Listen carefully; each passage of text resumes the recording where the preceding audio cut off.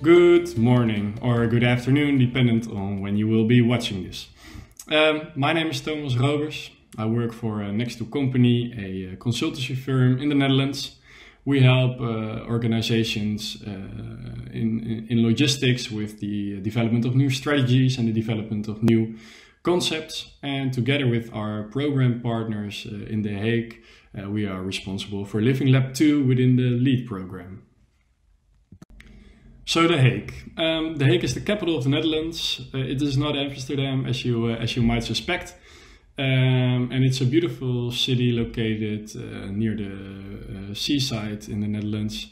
But it's also a really crowded city, a really dense city, and it's increasingly dense. So there's more people moving to The Hague to work there. There's homes being built, offices being built.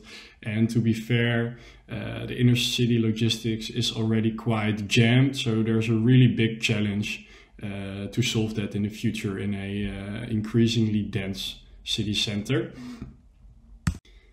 And to tackle these challenges in The Hague, we have formed a nice consortium of partners. So on the left we have the municipality of The Hague, that is the pilot city and has a facilitating role. The TU Delft, who is responsible for building the digital twin and doing the analysis. And Next2 Company, I just introduced, that is my company, and we are the connector of the different stakeholders and also the platforms that come with those stakeholders. And on the right side, we have the different logistic service providers that are going to work together to tackle these challenges. So on the top left we have MyPub, and MyPub is consolidating parcels and delivering them to parcel lockers in office or apartment buildings. On the top right we have Cycloon, and Cycloon is also the owner of fietscouriers.nl biking couriers, and they are the largest biking courier in the Netherlands.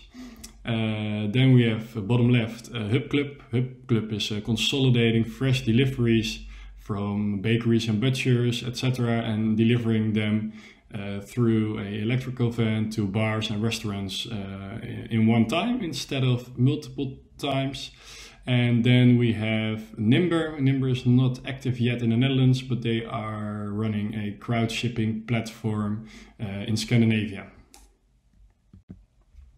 And together with these program partners, we are trying to tackle the following problem statement, which is as follows: how can we mix the logistics services across platforms to create a more efficient and sustainable urban freight system by sharing the resources of different carriers, of different partners, and improve the offerings for customers.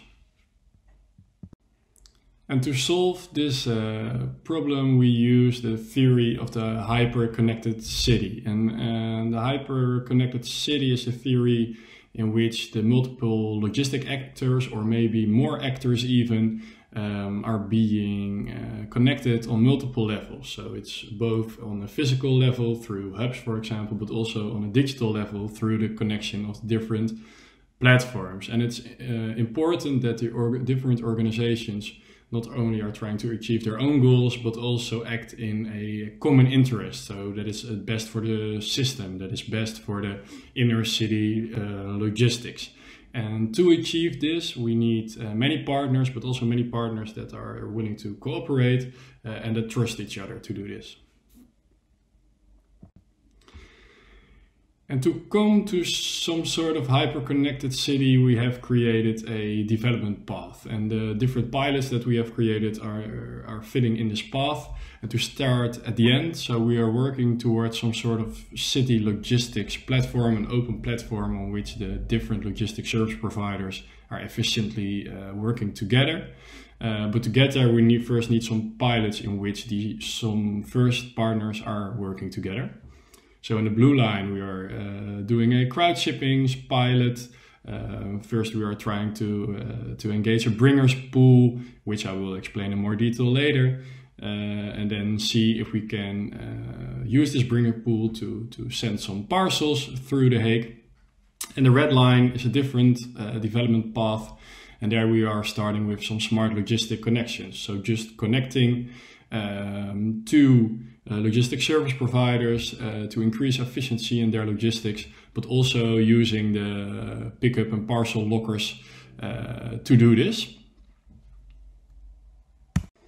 So for these different pilots, the different colors of lines, we have defined the MVPs, and I will be going to more detail in the next presentation about the physical implementation. But for the first idea, so I already explained for MVP1, the crowdshipping, first we focus on the bringers, and later on seeing how we can match those bringers to a certain supply or certain parcel deliveries.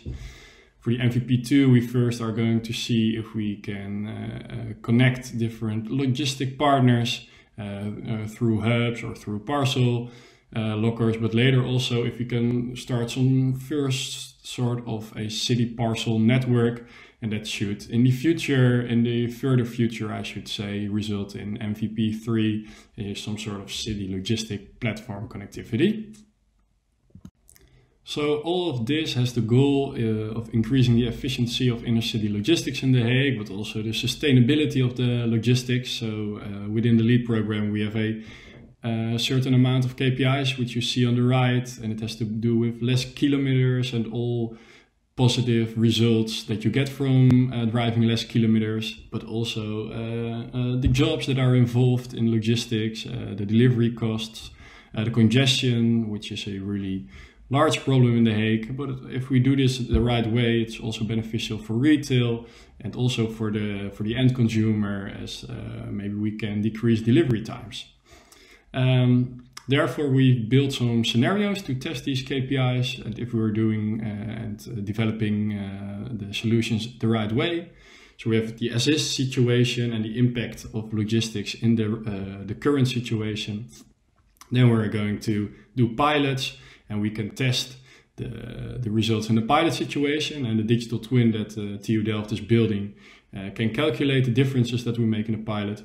But the digital twin is also able to expand those results. So what if we expand the pilot to the whole city? What would be the effect of the different KPIs then? So then we can measure if what we are doing is meaningful.